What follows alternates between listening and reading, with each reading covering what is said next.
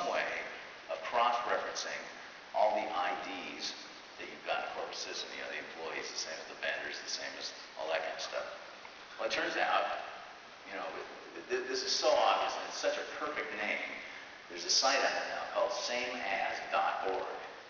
The same as the keyword in the semantic web. It literally means that this URI, which refers to a referent in the real world, is referring, it means the same as this other one.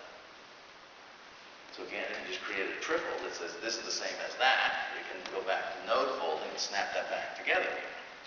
All these folks at sameas.org did exactly what you could have or should have done in your corporate system.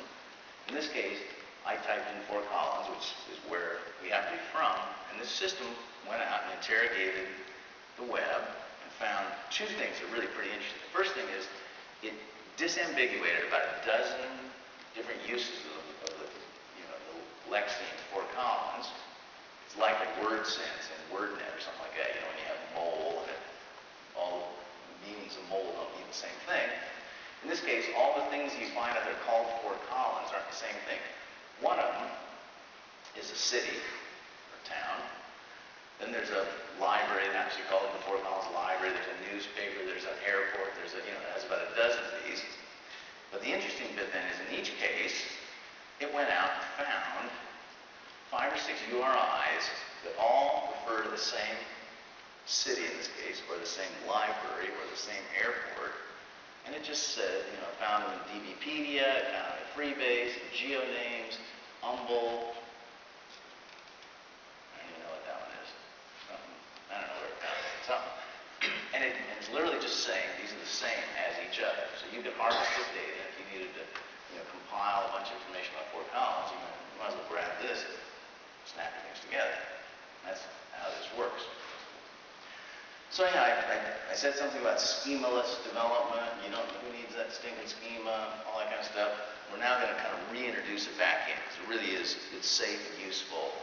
But I described this in the way I did because people have a tendency to come to semantic web stuff and they see classes and they see properties and they take what they already know and they put what they already know in the labels they see in front of them and they design traditional systems with semantics.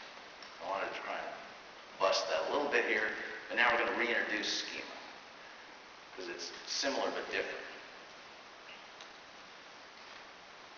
Probably the biggest difference is that the schema here in semantic land is more logical than physical. It's not bound up with the structure.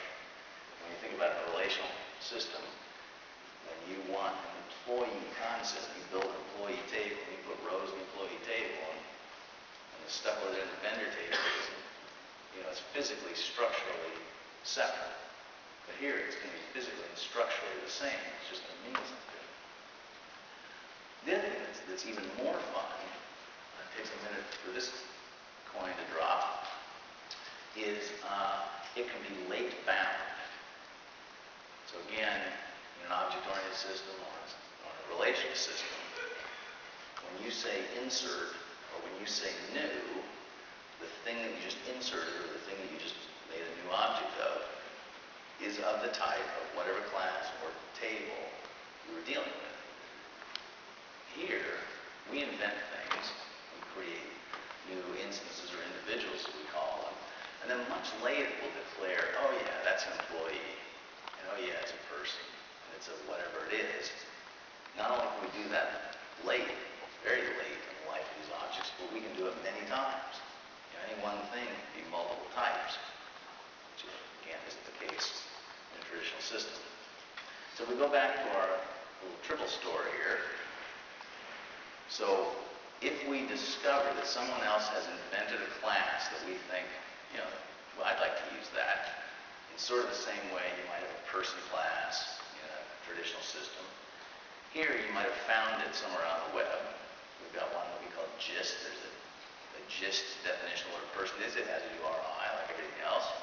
So we late bindingly say that Dave McComb is a person. And again, it's just a triple. Again, there's a URI, and this one is in the RDF namespace. It says an RDF type means what we used to think of as is a, an object-oriented. This is a that. So that's how that thing snaps together. But you don't have to be limited to classes that other people made up. You can make up your own. And you make them up with a series of rules about, this is what we've talked about what is a formal definition of a class. This is an incredibly simplistic one, and it maybe sounds tautological, but I'm going to make up a definition that says this new kind of class is anyone who's the parent of someone else. So I just made up a class. That's my definition.